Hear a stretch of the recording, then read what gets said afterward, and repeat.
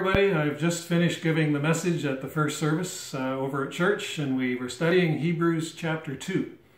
And, I was thinking, you prepare a message, you study, you write it all down, but you never really know how it's going to come out until you actually give the message, because God has to put His touch on it too. So I trust it came out good, and that people were fed and encouraged by it.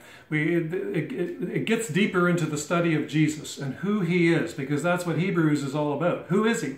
And we saw that we studied the incarnation. He came to earth. He was made a little lower than the angels. He joined the human family, though He was still deity.